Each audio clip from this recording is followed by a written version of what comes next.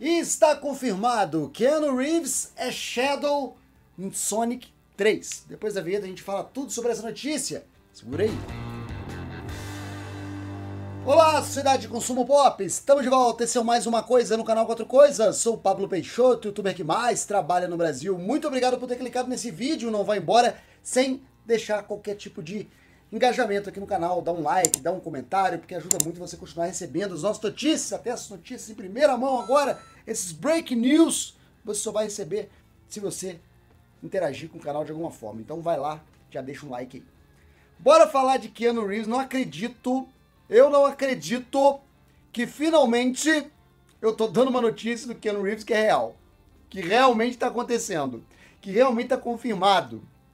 A notícia foi dada pela primeira vez pelo John Campea, no John Campea Show, e foi confirmado depois pelo Hollywood Reporter, de modo que agora acho que a gente já pode confiar e cravar que sim, Keanu Reeves está de volta à dublagem. A última vez que eu vi o Keanu Reeves fazer um papel de dublagem de ator de voz foi no Toy Story. Toy Story 4, ele fez aquele piloto de moto canadense e fez ali a participação dele como dublador, como ator de voz, e agora ele volta ao trabalho para fazer a voz do Shadow, que é um inimigo do Sonic, nascido em 2001 em Sonic Adventures 2, e que desde então tem dado trabalho ao ouriço supersônico como uma espécie de Sonic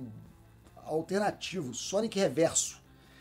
É um vilão que usa os mesmos poderes do Sonic, só que tem é maligno. E além disso, temos a volta dos amigos do Sonic, a gente sabe que vai ter Tails de volta, a gente sabe que vai ter Knuckles de volta, e agora o trio vai se defrontar com o Shadow. Lembrando que Shadow já aparece no Sonic 2, no pós-crédito, a gente já tem uma visão dele.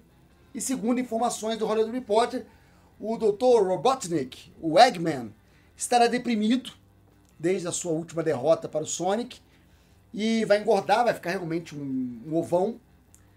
E Jim Carrey está de volta ao papel e ele vai melhorar da sua depressão quando ele cria o Shadow, essa figura sombria, né, como o nome já diz, do Sonic, e aí ele arma mais um plano contra o Sonic.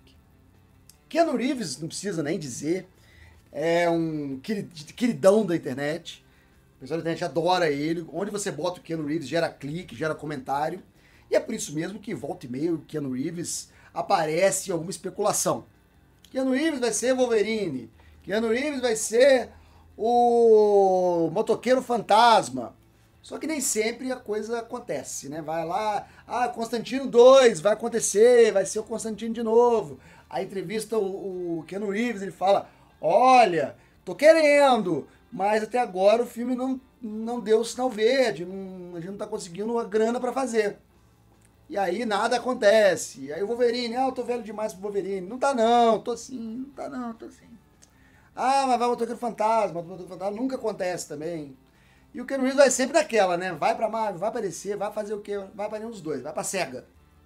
Nesse filme que tá prometendo outras participações especiais, hein?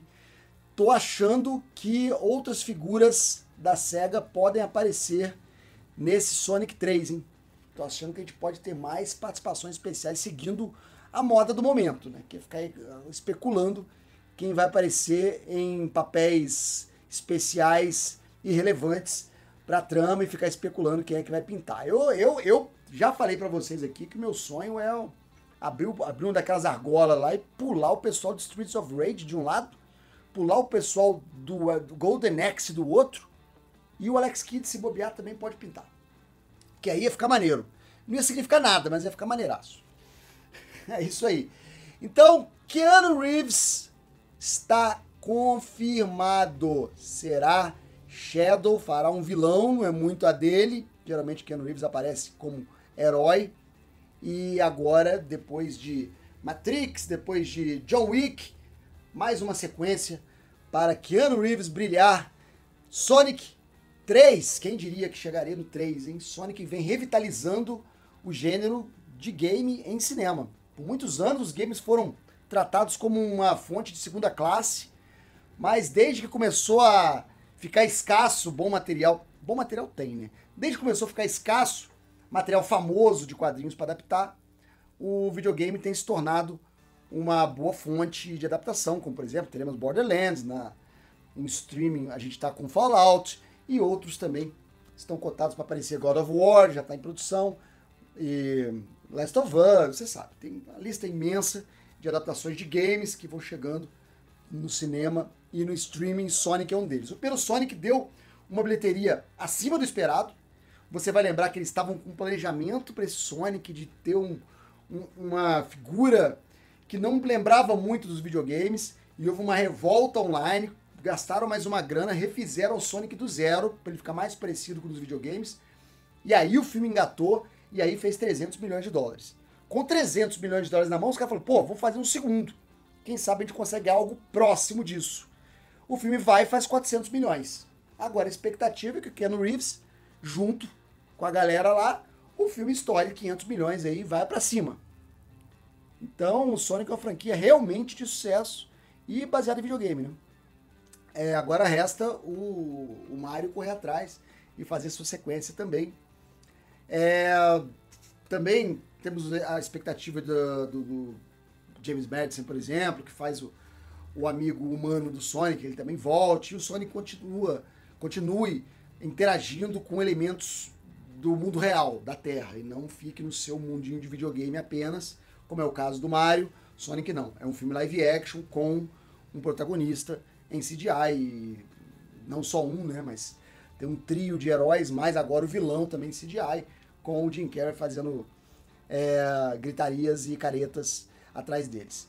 Muito bom, muito boa notícia. É sempre bom ter um ator gabaritado, experiente, para dar nome e chamar atenção pro filme, vender o filme. Eu acho que Keanu Reeves foi uma jogada de gênio ter fechado com um cara experiente, como eu falei, já fez trabalho de dublagem, não é um ator que vai fazer dublagem e aí, de repente não tem o traquejo necessário, porque é a mesma arte, né, da interpretação, mas são técnicas diferentes.